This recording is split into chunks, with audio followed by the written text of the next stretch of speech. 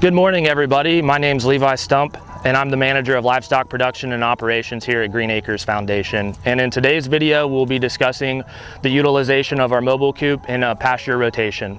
And what we do at Greenacres here is utilize multi-species grazing. Our cattle and sheep create a symbiotic relationship. Our chickens come in as our cleanup crew, if you will. So what we do is graze our cattle and sheep through a field first, and then we come through and set up our poultry netting to help deter any ground predation that may occur while we're grazing out here. And we like to bring them through after cattle and sheep have been here because they're able to scratch through cow pies and break up that fly larva cycle that helps reduce any fly pressure as we move forward with our cattle and sheep grazing rotations.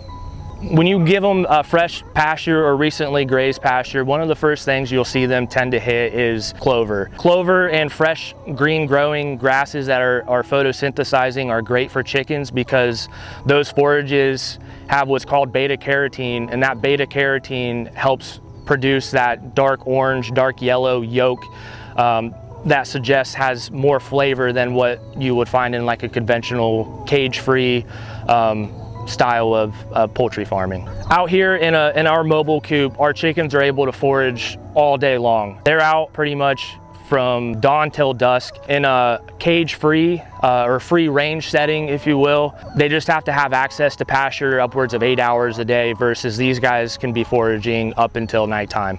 The most often question that we receive is, how do you train the chickens to go inside the mobile coop at night? And it's a great question because everything's automated. We're not out here every single night. So it is a training process.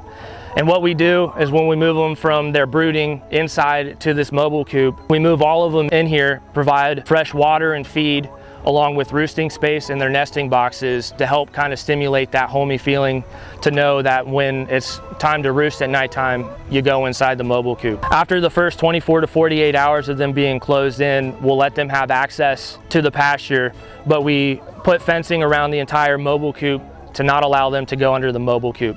This mobile coop was recently purchased from the mobile chicken house.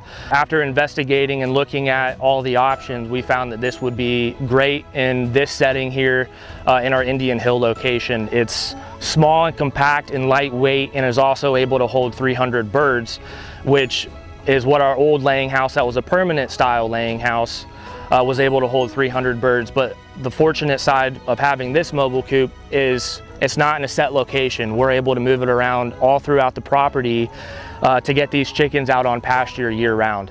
And in doing so, we don't have to utilize shavings. We don't have to worry about nesting boxes or mechanical use of cleaning out laying houses to ensure that they have a healthy environment. In this setting, we have an open slatted floor on the bottom, so when they're inside roosting at nighttime, anytime that they defecate, it's going straight out into our soils, and that nitrogen dense manure is great for pasture health. This mobile chicken house is all run off of DC power, which is fantastic. It's all solar power. Therefore, we don't have to pull up to any stationary building to provide electric to this.